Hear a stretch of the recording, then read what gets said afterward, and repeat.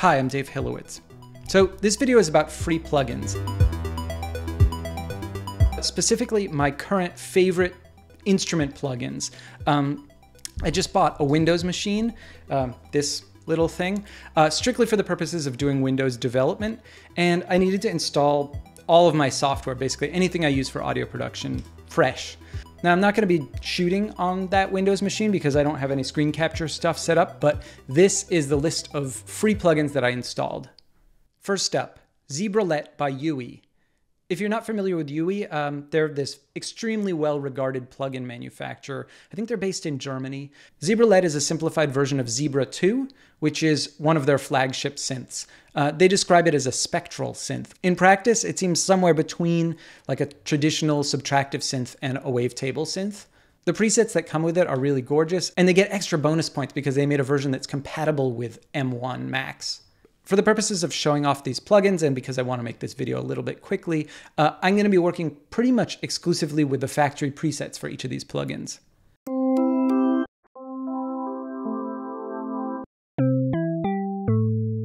As you can see, Zebralette comes with a ton of presets. To make things easy on myself, I'm actually going to go back to that initial startup preset and use that.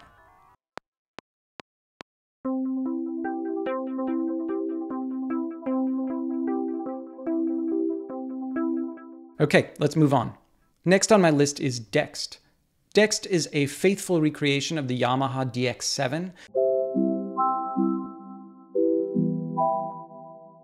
If you don't know what that is, it's this like classic 80s synth. It's most famous for bringing FM synthesis to the masses. If you don't know what FM synthesis is, by the way, there's this fantastic Andrew Huang video that I highly recommend checking out, link below. Yeah, he just does a brilliant job of explaining exactly how it works. In addition to being this like iconic 80s sound, the DX7 is kind of like also really famous for being very, very hard to program. I wouldn't know, I've never actually dared to try. As you can see from the UI, it certainly looks pretty complicated. So yeah, this is one where I definitely stick to the presets.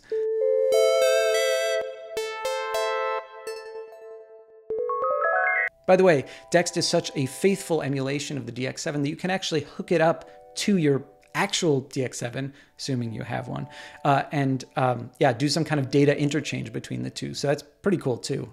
Yeah. Okay, I'm gonna go with this preset.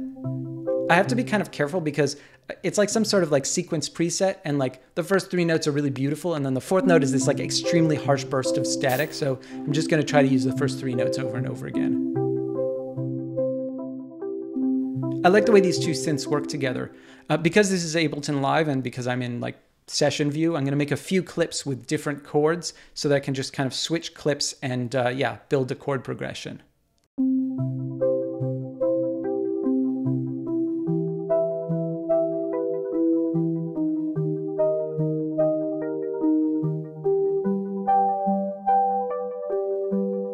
Okay, moving on. Decent Sampler. It would be weird if I made a video about free plugins and didn't mention my own free plugin, Decent Sampler. I'm not just the creator of this plugin, I'm also an avid, loyal user. I'm scoring a film right now and I'm using pretty much nothing else. If you don't know what it is, here's the deal. Basically, it's a free sampler plugin. It's a sampling engine, much like Sforzando or Contact. And you can download presets from all over the internet and use this plugin to play them back.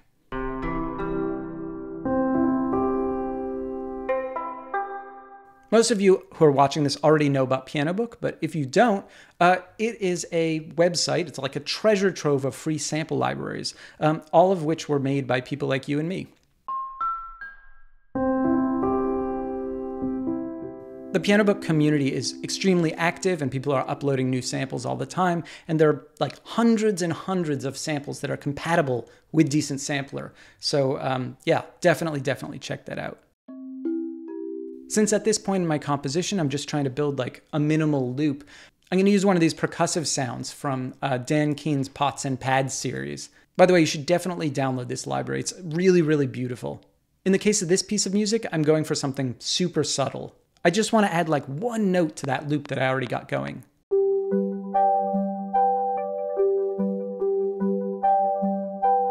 Okay, back to the synth world. So the next one is a relatively new synth, Pendulate by Newfangled Audio. Unlike most of the synths that I'm going to feature in this video, Pendulate isn't actually aiming to recreate any traditional kind of synth at all. Instead, it incorporates a mathematical model called the double pendulum into its oscillator, and the goal is that it should create things that are like a little bit unpredictable, a little bit weird. It also includes several features that you can find on like West Coast synths, like Buchla style wave folder and low pass gates. The idea of this plugin is that it should make kind of like warbly, unpredictable sounds, and it does. But what I like most about it is actually that they've gone out of their way to make sure that the sounds are actually really usable. It's not just like weird esoteric stuff that doesn't fit into the mix. The presets are really beautiful. I think I'm going to go with this one. I'm going to click the tempo button so it's actually synced to the project tempo. By the way, extra points to Newfangled because this actually has MPE support. Very cool.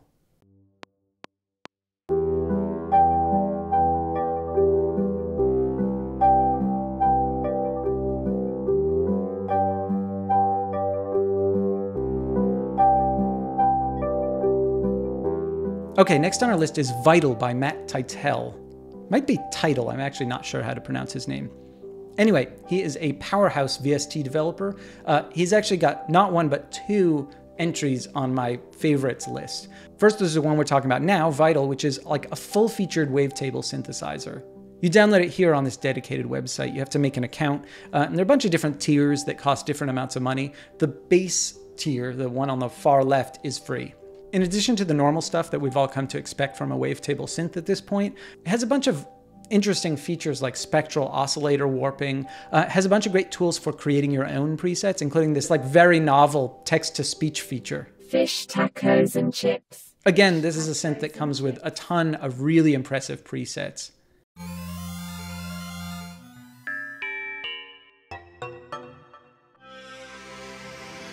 At this point, now that I got a bass line and I got some stuff happening in the treble, I just want something that's a little bit percussive to add a little more interest to my track.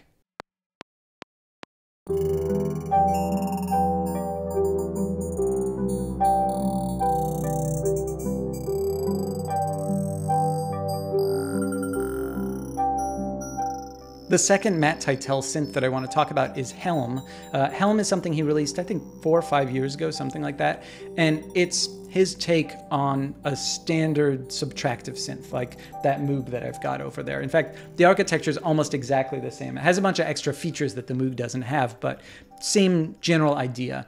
Whenever I want to impersonate that kind of a sound with, a couple oscillators and maybe a sub-oscillator, this is the plugin that I reach for. Since I've cluttered up my mix with random stuff at this point, I'm not going to add Helm to the mix. I don't see any use for it. And we're going to move directly to my last pick, and that is Spitfire Labs. If you're a media composer, you probably already have this installed. If you're not, you definitely should. Spitfire, of course, is famous for its like high-end string sounds, and this plugin doesn't disappoint in that department. There are a bunch of different string samples that like are worthy of any film project. But in addition to that, there's a huge variety of the sounds that are available for this thing. There's their like world famous soft piano patch.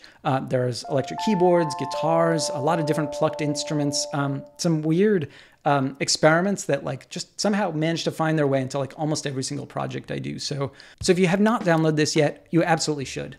For my purposes here, I think I'm going to use one of the like subtle string patches to like round out the sound on this track.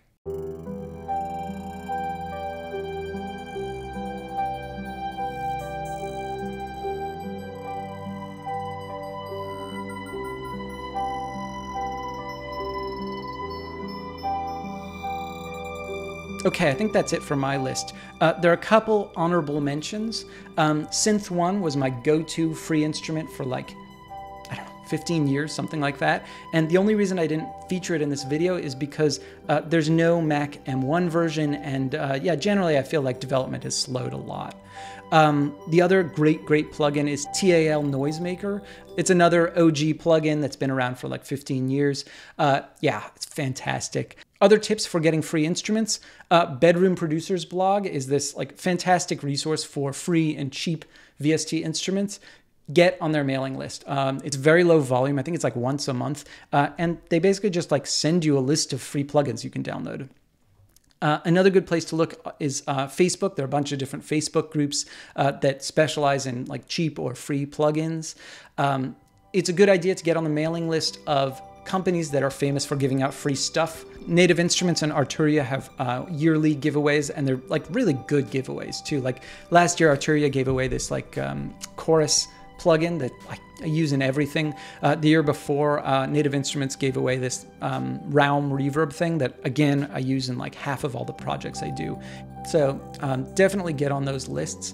Also, you'll want to be on Spitfire's mailing list because you'll be notified anytime they release one of their Labs patches, and yeah, that's worth knowing about. Okay, I think that's it. If you enjoyed this video, it'd be great if you could hit like, and if you haven't done so already, now is a great time to subscribe. I've got a bunch of videos on the way. Okay. See you soon.